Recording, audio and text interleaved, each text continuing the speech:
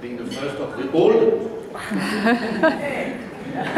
to say how much I'm impressed to participate to this 10th anniversary of YPARD today. I had the chance to be associated to the birth of YPARD 10 years ago, and I remember the event when people like I think Bala was there, Oliver, Alessandra, and a lot of other people that I have forgotten since were there. I think that very few of them at that moment would have guessed or would have imagined that 10 years after there would be so many people here in such a conference to celebrate the 10th anniversary.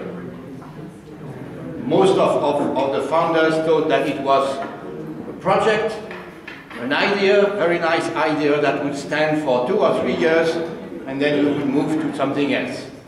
But no, 10 years after, still there, and that's a great achievement. So congratulations to those who have allowed YPARD to become what it has become.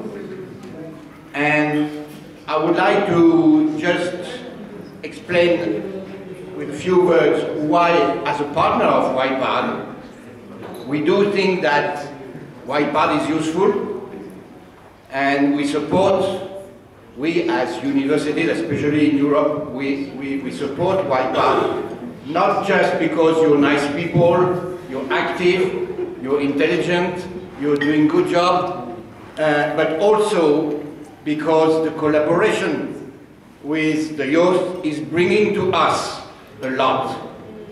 And this is why we do need that YPARD is there and that YPARD is active. We have our own interest in that collaboration because you have managed to offer a competence and a set of skills that are now needed in the global system of the ARD. For us, the universities, working with YPARD is working with a number of people who can tell us, hey guys, what you're teaching, you should be careful, not insist on that, and rather develop that kind of service and competencies, because we are the professionals on the job market, and we are able to see what is important and what is missing among the skills and the competences that we are supposed to develop. And nobody else can do that.